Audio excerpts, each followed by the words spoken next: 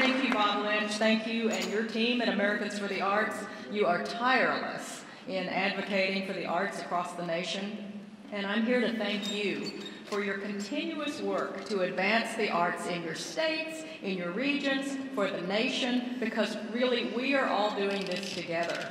So I have had that opportunity to travel and visit with many of you during our travels, the 50 states. Together we've been to 170 communities, more than 400 site visits.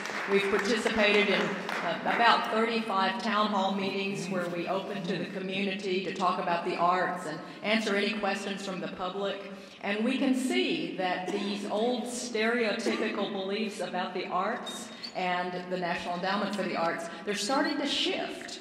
Because sometimes we hear people claim that the National Endowment for the Arts only funds these large organizations in major metropolitan areas on the East and West Coasts. But the reality is that way more than half, 65%, of NEA funding goes to small and medium-sized organizations, and 9% of NEA-funded projects go to tiny communities, and an additional 14% of NEA funds are specifically focused on rural and remote areas, and 43% of NEA-funded projects serve neighborhoods with very high poverty rates.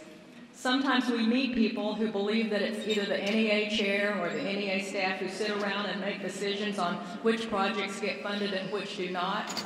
But the reality is that you, the experts in the field, are in your communities, and you're the first to make the recommendations on which projects should receive NEA funding, because every grant application that we receive is first reviewed by a panel of citizens from across the nation who are experts in the field, and we've had and we continue to have citizen panel reviews from all 50 states. And likely, many of you have participated in a citizen panel review, and if you have, thank you so much for your work. And remember our very important partnerships. So in addition to the 16,000 communities that we have reached through our direct grants, together we reach thousands more through our wonderful partnerships in every state, in every region, with our state arts agencies, regional arts organizations. 40% of all NEA grant-making funds go to our state and regional partners every year. And then the projects that we all do together, they demonstrate this both-and concept, that we can both honor and celebrate the arts specifically to every state and region, and at the same time, we can show our national presence of the arts together. Look how Poetry Out Loud is empowering our young people from every state of the nation and U.S. territories to poise and share their love of poetry. Look how the non-art sectors are recognizing the value of the arts through the Creativity Connects program. Look at the Blue Star Museums program, where 2,000 museums across the nation in all 50 states offer free admission in the museum to service members and their families in the summer from Memorial Day through Labor Day. Look at the Creative Forces Initiative. We've now expanded to 12 sites across the nation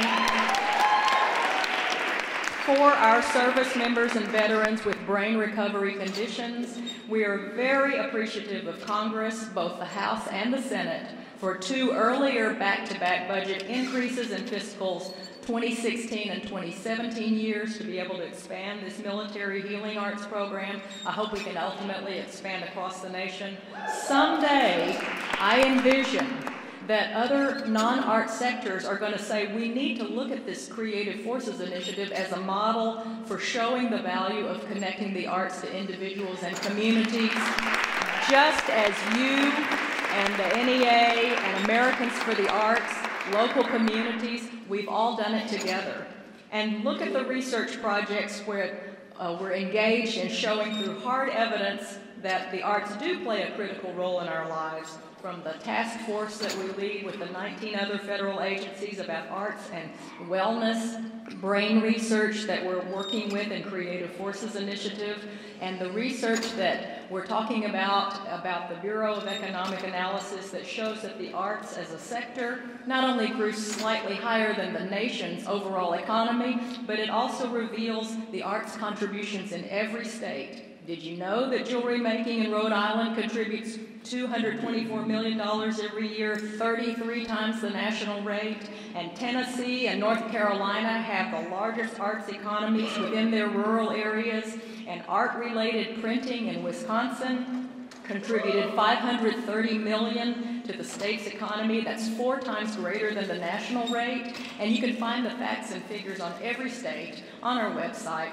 But that's why I wanted to be here today, to thank you for the work that you're doing in connecting to the lives of so many through the arts, and for working with us so that together we can fuel innovation and creativity and connect people to their heritage and traditions and strengthen the economy and revitalize communities and give us ways, especially kids who come from neighborhoods that don't have as many opportunities, to express ourselves more fully and contribute to our communities, introduce new ideas and perspectives, and move toward beauty and a quality of life that everyone deserves to have.